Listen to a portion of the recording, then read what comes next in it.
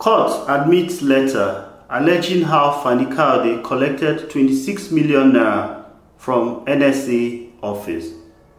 The Federal High Court in Abuja, Wednesday, admitted in evidence a letter from the Office of the National Security Advisor, NSA, in the ongoing trial of former Minister of Aviation, Femi Fani-Kayode.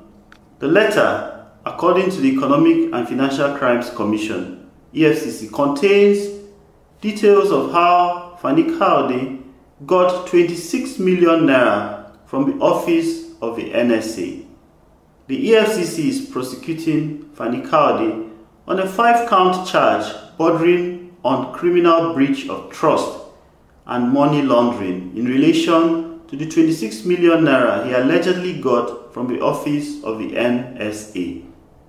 On Tuesday, lead prosecuting lawyer Farouk Abdullah invited Mohammed Goji, an official of the EFCC, who continued his testimony as a third prosecution witness. Goji told the court that he has a certified true copy of a letter from the office of NSA to EFCC detailing payments allegedly made to Fani-Kayode. The witness noted that the letter was in response to a request sent to the office of NSA by the chairman of EFCC. When Abdullah applied to tender the letter, lead defense lawyer Wale Balogun did not object to tendering of the letter. Balogun urged the court to grant an adjournment to enable him cross-examine the witness who began his testimony about a year ago. He said he needed time to run through the witness testimony.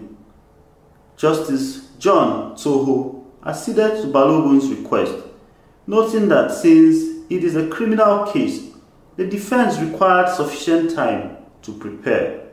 He then adjourned till May 3 for the defense to cross-examine Goji.